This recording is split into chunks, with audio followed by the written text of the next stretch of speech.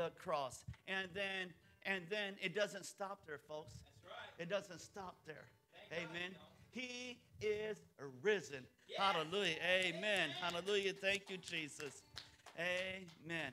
And so, in order to preach this here message, we're going to have to back up to Friday. Amen. Amen. And then to talk about the beauty of the cross. So then, amen, to get this message across, amen, we're going to start on Friday and then end on resurrection. Amen. Isn't that good? Amen. And then speaking of Friday, what an amazing communion service we had here Friday. Amen. Wasn't it amazing? It was. Amen. It was. But then on the beauty of the cross, we will find forgiveness, we will find hope, and we will find life. Amen. Right. Amen. Hallelujah. Luke chapter 23, verse 34. Amen. And as they put that hat up there for us, amen. Luke chapter 23, verse 34. As soon as it's up there, we will read it real quick. It says, Father, forgive them, for they do not know what they are doing. Amen. Hallelujah. Father, forgive them, for they do not know what they are doing. In the last three statement of Jesus on the cross, amen, the beauty of the cross is that we find, number one, grace at the cross. We find grace. Can everybody say grace? Grace. Amen. For we are saved by grace. Amen. Right. Hallelujah. Amen. So then the beauty of the cross, amen, is that we find grace there at the cross. Amen. Amen. We find a king who took our place to cleanse us and pardon us of our sins. Huh? He did. Yes, he did. There is one who has redeemed our soul. Amen. We find freedom and we find a true love story at the cross. Amen. Amen. So then we find forgiveness, hope, and life on the cross. Amen. Amen. So let's say amen. Father, forgive them. Here in his first three words, we see Christ's forgiven nature. It is the will of God for men to be forgiven. Amen. Let me say that again. It is God's will for you to be forgiven. Amen. It is God's will, amen, that God so loved the world that he gave his only begotten son. Amen. Turn to John 3:17. But you know what? It doesn't stop there. Right. It doesn't stop there. Amen. You know why? Because he didn't come to condemn the world. Amen. But he what? Somebody read it real quick.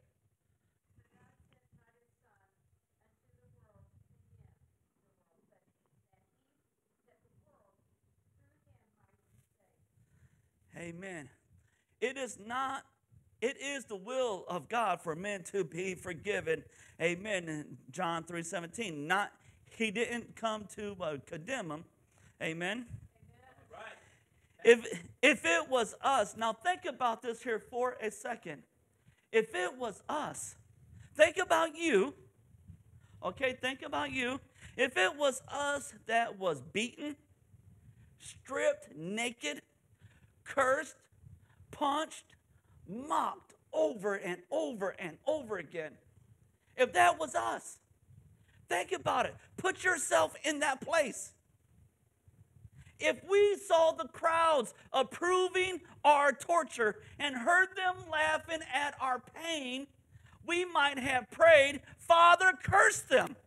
Yeah, that's true. That's true. Come on, humans. Yeah. Put yourself in that place. Could you have done what Jesus did? No way. We might have said, Father, curse them. Father, destroy them. Yeah. Look at what they are doing to me, God. Father, consume them. Father, humiliate them. But Jesus says, Father, forgive them. And praise God, his prayer is answered because Jesus dying on the cross was the only way for men to be forgiven. Amen. Yes. 2 Corinthians, amen. Second Corinthians, God made him, Jesus, who had no sin, to be sin for us, so that in him we might become the righteousness of God. Amen. Jesus was the perfect sacrifice in every way. Yes. He never sinned. Right. He never lied. He never had a sinful thought or desire. He was perfect in every way. And although he was surrounded by all this here wickedness, amen, he still held true. Amen. So then the question is why would the perfect, innocent Son of God be forsaken? Huh? What did he do to, amen, deserve being abandoned? Nothing. Not one thing.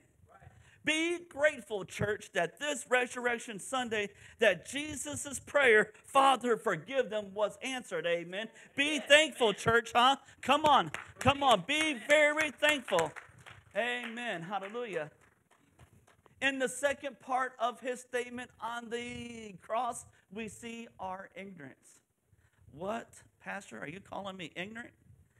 Everybody is ignorant in some way, shape, or form. Amen. Only on different subjects. Yeah. Ignorant means to be unlearned, uneducated. Huh? So then, in the second statement, you know what? I'm going to ask Jason Pruitt if he will shut these here fans off. We're getting a bunch of feedback. Hallelujah. Hallelujah. Thank you, Jesus. You know what? I think that if we shut the fan off, we're going to shut everything off, so we can't to do that. Hallelujah. Sorry, Jason. Amen. For they do not know what they are doing. Those that crucified Christ were ignorant of the most important subject of all time. Hello? It was so powerful that Jesus hung on the cross. Something amazing happened. Amen. Miss Amy says it this way. Something happened. Amen. A little bit of something. Amen. Something happened on the cross. Amen. What happened? Amen. What happened? Hallelujah. Amen. Come on. Hallelujah. What happened? Amen. We find hope on the cross. Amen.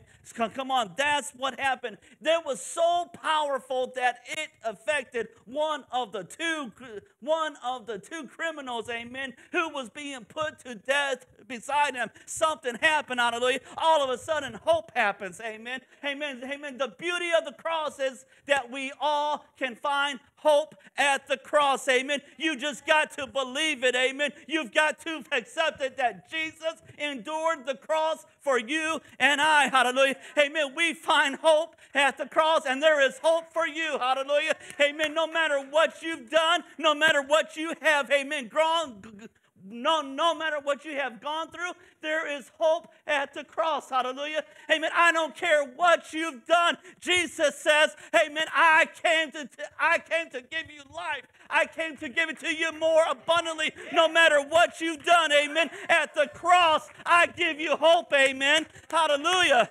Woo. Something happened, Miss Sherry. Huh?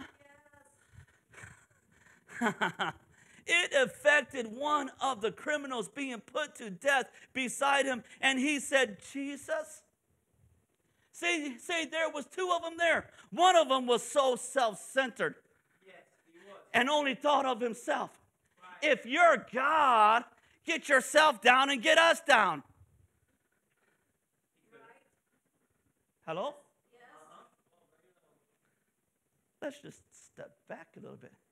How many times have we said something like that? If you're God, you'll do this for me. If you're God, make this happen.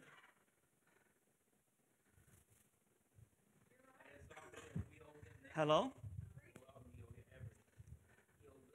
But the other one was so much humility. Right. And he says, Jesus, remember me when you come into your kingdom. Remember me when you go into your kingdom. Hallelujah. Something happened, folks.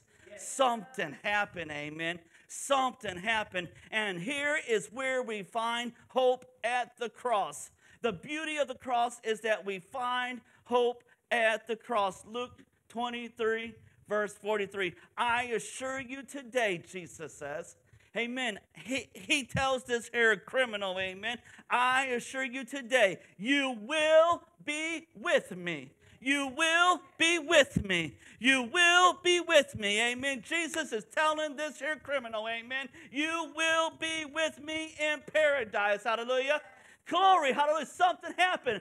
The thief overheard the Lord's petition of forgiveness. For those who were treating him so brutally, this here thief, amen, has his ears open, amen. What's going on, amen? He was obviously affected by what he heard. Amen. I could picture him saying this. If he can forgive those who laughed at him, amen, spit on him, make fun of him, if he can pray for those who kicked him, come on, I can just picture him saying this. Amen. If he can forgive those who punch him, whip him with the cat o' nine tails, if he can lobby God's forgiveness on behalf of those that stripped him, hammer nails into his hands and feet, then I know that man can forgive me. Father, remember me when you go into your kingdom. Something happened.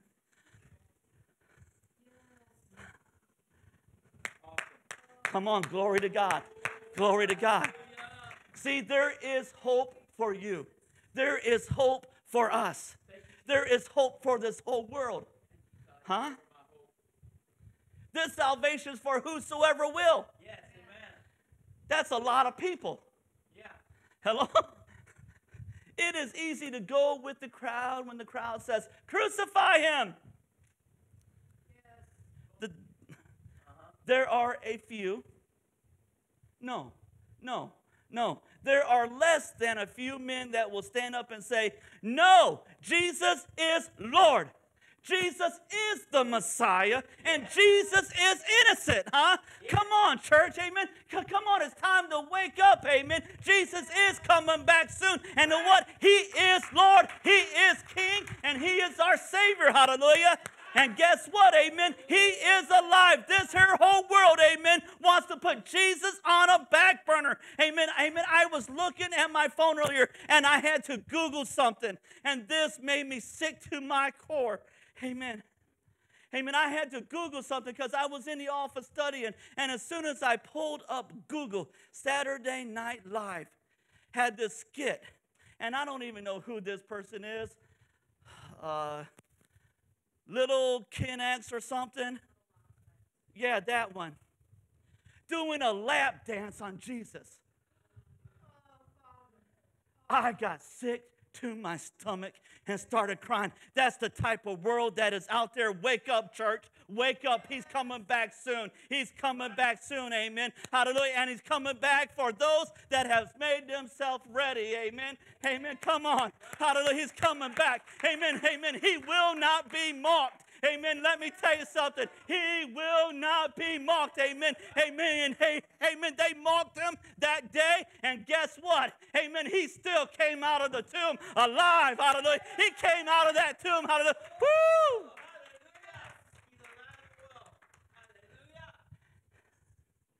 Come on.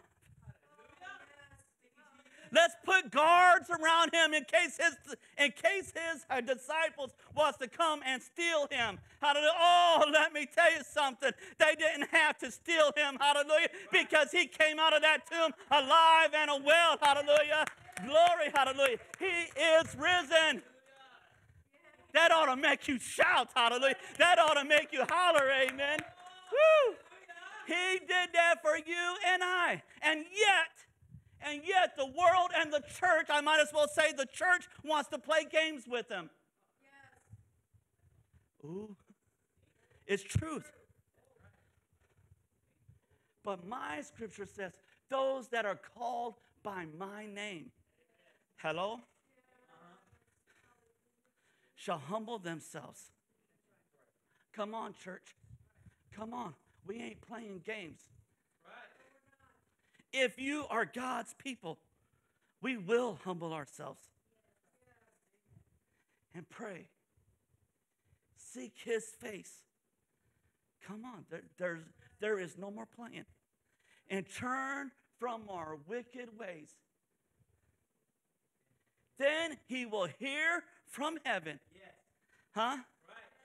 And he will forgive them of their sins and heal their land. Amen. But the problem is that the church wants to play church. The world don't want nothing to do with church. I just heard something here recently. Back in the 30s, 40s, and 50s, even in the 60s, about 75 to 80% of the population claimed to be some type of Christian. Now that's only 47%. There is a decline. But I'm telling you something. He's still God. He's still God today as he was then. Hallelujah. Come on. Come on. Jesus. Jesus is Lord. He is King. And guess what? He is my Lord and my Savior. How many of us are willing to, amen, say that? Come on. And this thief witnessed the priest rebuke him. The crowd shout at him. Amen. The other thief mocked him. His own disciples deserted him. In spite of it all, he dared to ask a stripped, bloody, and unrecognizable Jesus not to save him. No. That would be asking too much. But just to remember him. Whew. How powerful is that? Hallelujah. So we find forgiveness and we find hope at the cross. This poor man just asked to be remembered in a heavenly kingdom. What humility. Amen. What is something I always say here, amen. To be a child of God, we must what? Stay humble. Humble. People look at the outward appearance, but the Lord looks at the heart. Can we say thank you, Jesus? Thank you, Father. Thank you, Lord, Father, for that. He knows if you're going through the motions. Huh?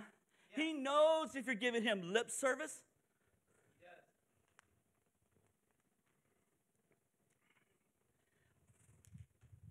He knows when you try to hide things from him. How do you hide things from an all-knowing God? An all-present God? How do you hide things from him? You can't. No way. He looks at the heart. Jesus. He knows when you're just going through a hard time. Huh? He knows that sometimes it takes a lot to muster up a hand. He knows that. But what about your heart? During those times, if you take the time and the energy to muster up a praise, hallelujah, even though you're going through a rough time, all of a sudden you get some joy, and then all of a sudden you get some strength because the joy of the Lord is your strength. And then all of a sudden you got this hand in the air. All of a sudden you got this hand in the air. All of a sudden you are surrendering to the Almighty. And then all of a sudden you feel peace. All of a sudden you feel energy. All of a sudden, amen, you feel his love and his grace. And you feel his hope. And then all of a sudden you've got energy, amen, to walk out these doors, amen, praising the Almighty God. Amen. All of a sudden, amen, everything that's a problem is no longer a problem. You still may have to face a furnace. Oh, but God is there in the furnace with you. Amen. Glory. Hallelujah. Jesus. Glory, hallelujah. And then if he could promise paradise to such a wicked criminal, then praise God. I know there is hope for me and there is hope for you. Yes, you. Amen. And then one last thing to say from the cross, and that's we find life. We find life at the cross. Luke chapter 23, verse 46 says this, Father, into your hands I commit my spirit. After he had said these words, he breathed his last breath. Jesus prays his last prayer. How great it is when our last words are the words of prayer. And we now see Jesus praying to the Father. And what did he say? Into your hands I commit my spirit.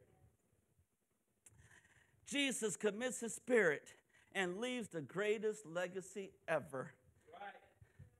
Now listen to this. As Jesus surrendered, we must surrender to him. Amen.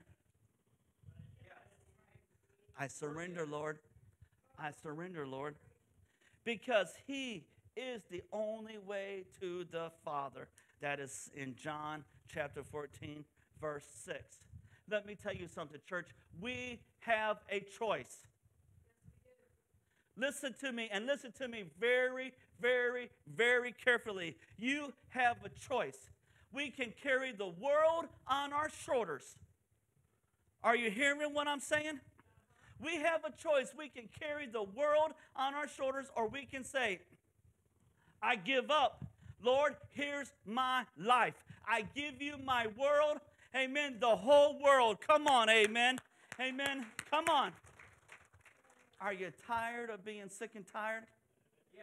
Amen. Are you tired of fighting? You have a choice. You have a choice. Have you put your life, more importantly, your life beyond this life, amen, in God's hands? Please don't wait till it's too late. Right. If I can have Chase or Jamie, is Jamie up here? If I can have you, come on up. Please don't wait till it is too late. Have you put your life? The Bible says now is the day of salvation. Now is the accepted time. After enduring the cross for the joy that was set before him, you see, Jesus surrendered all. He forfeited his spirit to God, knowing that it is finished. Jesus gives up. He surrendered all. Hello? Huh? We said all that to get to this point, folks. Amen. It is finished. So there you have it. Jesus is dead. It is finished. For the disciples, it must have been the most devastating moment of their lives. Not only did they lose their friend, their teacher, their Lord, they lost their hope. It's finished. Now what? What now? Satan thought he won. He's starting to throw a party. He's starting to smile just a little bit. What now, Gene? They lost their hope. He told us he was the Messiah. Now he is dead. What now? Thank God the story does not stop there. Amen. Amen. The story does not stop there. Amen. Mark 9 says this. The Son of Man is going to be betrayed into the hands of men. They will kill him, and after 3 days, he will rise. The story doesn't stop there, amen. Amen. Paul Harvey says, now for the rest of the story, hallelujah. Let's talk about about for the rest of the story, amen. Hallelujah. They will kill him, and after 3 days, he will rise. Amen. Hallelujah. Woo, glory, hallelujah. Luke chapter 24, amen. Amen. Amen. Women. It says that the women took spices that they had prepared, and when they approached the tomb, amen, the stone enclosing the tomb was rolled away, but they didn't find a body there. No, no, no, no. Instead, they saw 2 angels, amen, amen, who then said, "Why do you look for the living among the dead? He is not here. He is not here. He is not here." Folks, you don't see no Jesus on the cross here, right? He is not there. He is risen. He is alive. Hallelujah. And there is, amen, forgiveness. There is hope, and there is life at the cross. Amen. You've got to believe it. Come on, stand to your feet. Amen. You've got to believe it. Woo! Hey, hallelujah. Why do you look for the living among the dead? He is not here. He is risen. Woo! There it is, folks. There's the beauty of the cross. The beauty of the cross. He is the way. He is the truth. Hallelujah. And He is the life. Not just a life, but He is the life. We got to stop fitting Him into our life and make Him our life. Amen. Hallelujah. And if you want a new life, new hope, new peace, new joy, I feel in my spirit to say this. If you want this, if you want new life, new hope, new peace, new joy, listen up, somebody. Listen up. Then you've got to stop beating yourself up. Come on. You've got to stop beating yourself up. Jesus already, amen, He already died for you. He has already forgiven you. Stop beating yourself up and then accept Him. Accept Him to work in your life. Amen. Amen. Surrender to Him and let Him give you new life. Let Him give you peace. You know what? He's the Prince of Peace. Right. There's no reason you shouldn't have peace in your life. Right.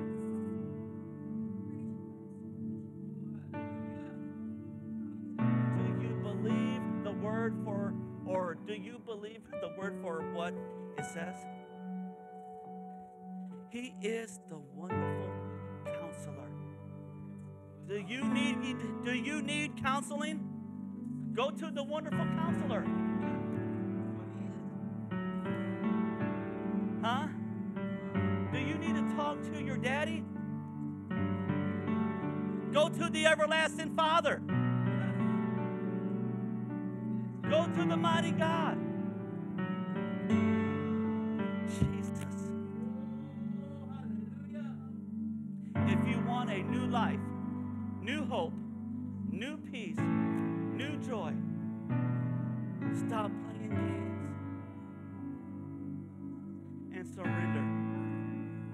Believe in Jesus and pray that He comes into your life today.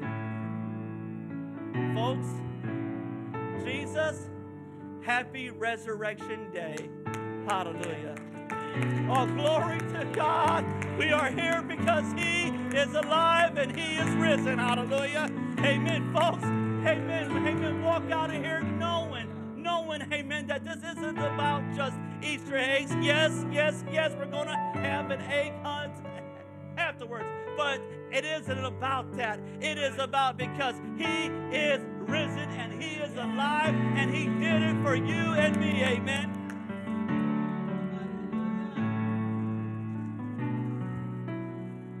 Let me just go one step further. Hallelujah. Let me just go one step further. He did all this so that He can have a personal, one-on-one relationship with you. That's the key right there. A relationship with you.